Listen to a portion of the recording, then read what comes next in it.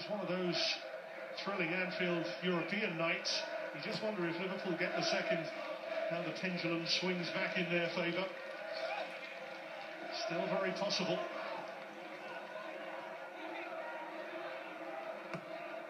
Certainly at the moment, Tottenham have been playing a better football, but Murray's caught out, and Downing, surely! 2-2!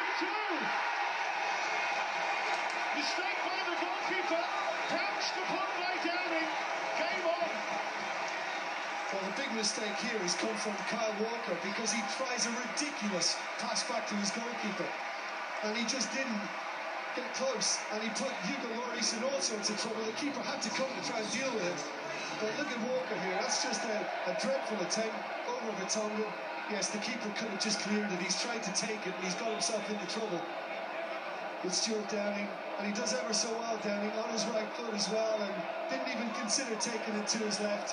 Just thought, well, I've only got one on the line, I'll fire it, and it goes right through the legs as well of Vertonghen to find the back of the net. And it's a real bonus for Liverpool, because it wasn't looking good up to that point.